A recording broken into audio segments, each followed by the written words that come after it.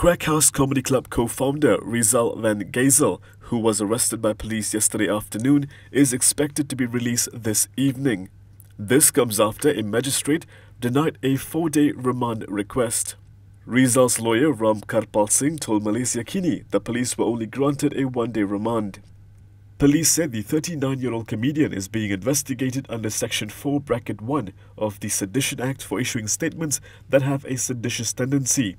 He is also investigated under Section 233 of the Communications and Multimedia Act for allegedly abusing network facilities.